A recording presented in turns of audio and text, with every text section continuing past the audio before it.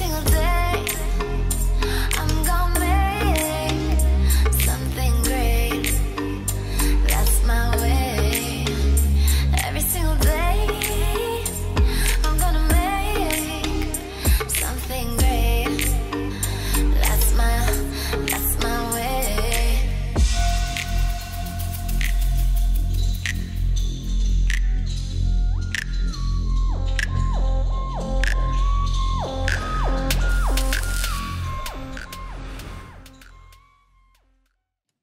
Hey guys, Tony the Soysauceassassin. Welcome to another cigar review.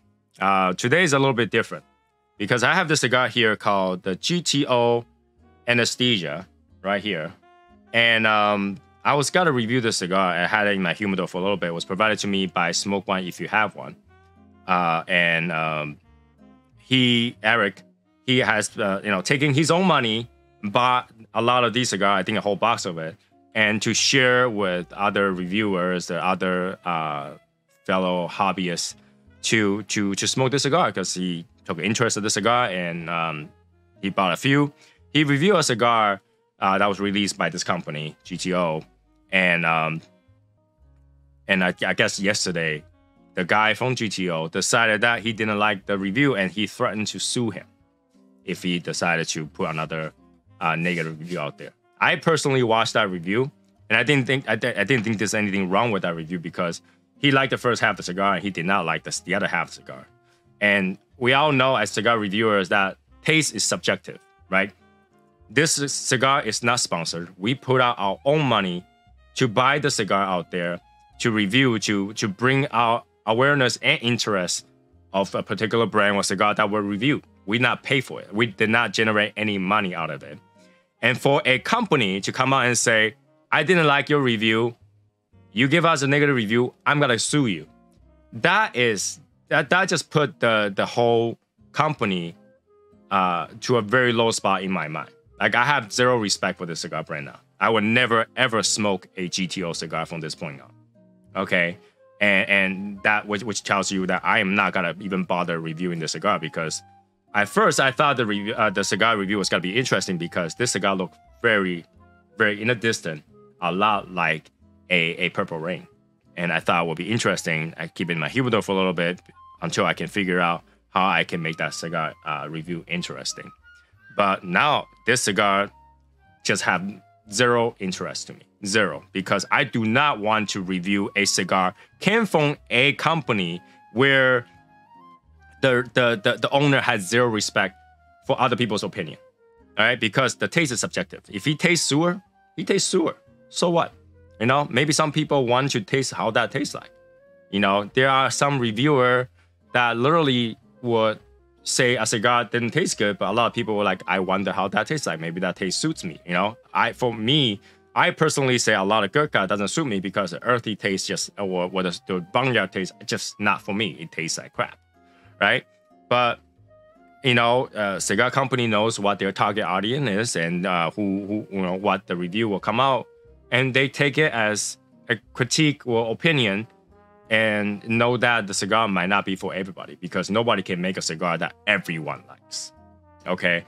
And for this kind of guy that goes out with the blunt disrespect to all the people cigar reviewer where they want to bully you, threaten you with lawsuit, that if you don't give them a good review, they're gonna sue you. That just have zero respect in my opinion. I can never review a GTO cigar. I will never, ever spend another penny on GTO cigar, and I will never smoke one, even if it's given to me. So yeah, sorry, Eric, I'm not gonna smoke this one, but I will not. I actually will toss this to the trash later on. I'm not smoking it, but I'm just putting in my opinion out there. If you are a GTO cigars owner, put this in your mind that what you do right now, basically saying that nobody should review any cigars because if you don't like the cigar, you gotta get sued. That's what you're basically saying. It's like, you know, if you don't put a good review for my cigar, I am going to sue you. I actually read that threat document or message from Instagram that he sent it to him privately. And honestly, you have no case. I'm just gonna put it out there. You have no case because his opinion, and he literally said part of it that he liked, and the other part of it he didn't like. It's all factual, opinionated, and he did not recommend people not to buy your cigar. And you go out there and says, I'm gonna sue you next time. That's just ridiculous. You want to bully people into that way? You want to bully the cigar community and the reviewer community like that? Then, I'm gonna advise people not to review or smoke your cigar. I mean, he gave a lot of that cigar to other people, and basically, I believe that it will be right for him to tell all the people that received the cigar from him not to smoke that cigar, because that's his money, hard-earned money, to buy your product just to get threatened by you to sue us if we didn't give you a review that you feel palatable. I think that's very wrong for any company like that, all right? All press, negative or positive, are press. And that brings awareness or interest to your cigar brand. And that's what the reviewer is doing for free. For free, all right? We did not take any of your money. We're not advertised by you to give us our opinions with our own money, our time, editing the videos, put it out there. And you goes out there and say, hey, I don't like your review, I'm gonna sue you the next time you put it out. That's just disrespectful. So, I'm not saying that you shouldn't go smoke a GTO cigar. I'm not saying that you shouldn't go buy it. But if you buy it and if you smoke one, you're supporting owner like that.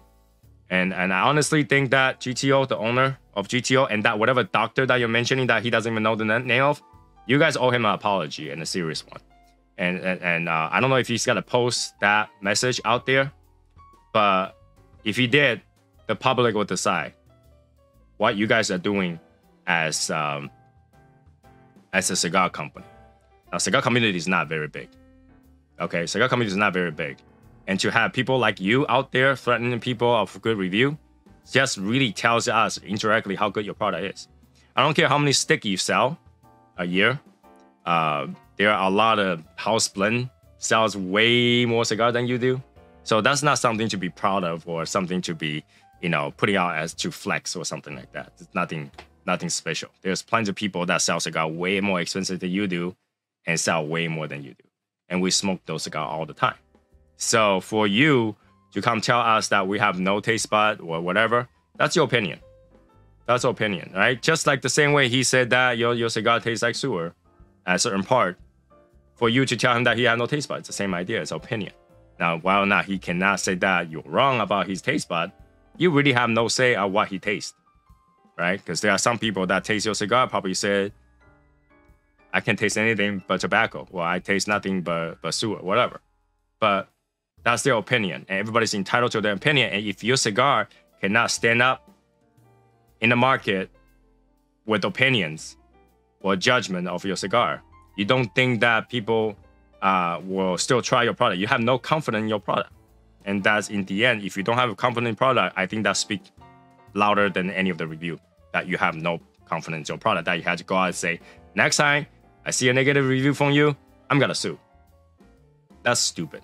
That's stupid. But I will encourage you to try to give him a fabulous lawsuit so that he can sue you back for defamation, so that he can get a lifetime of free cigar. Maybe not from you, but you're free to try.